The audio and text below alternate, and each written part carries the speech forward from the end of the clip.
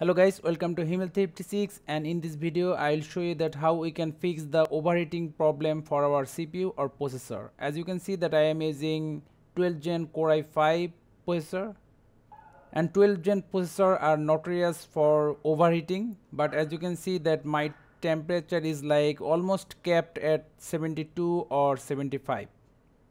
So how to fix the overheating problem? It's really simple. Go to search, then search for edit power plan. Left click on it. Now select change advanced power setting.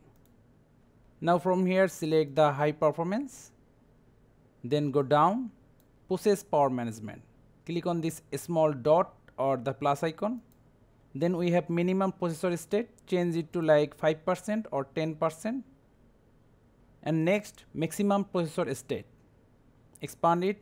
Normally it's 100, but if you lower it down to like 95% or 90%, after you're done, I can guarantee you that it will reduce your temperature like 15 to 20 degree.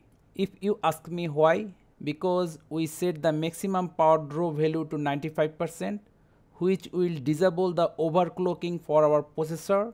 Also the processor will draw 95% of the max power, and we all know that more power you draw, the more heat you will produce. So thank you guys for watching. Have a good day.